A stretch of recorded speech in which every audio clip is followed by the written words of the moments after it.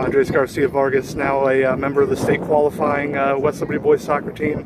First and foremost, how does it feel to be moving on to the state level? It feels great. It's been like something that I wanted ever since I was a freshman, and it feels great. I don't know, I can't describe the feeling right now.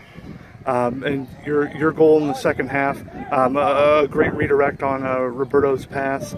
How was it feeling to just have the offense moving all day today?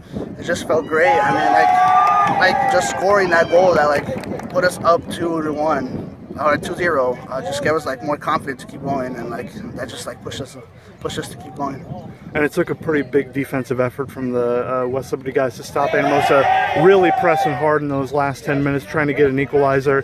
What did you see from your defensive guys that you liked that got you guys on to state? I just felt like they like pushed it. They gave 100%.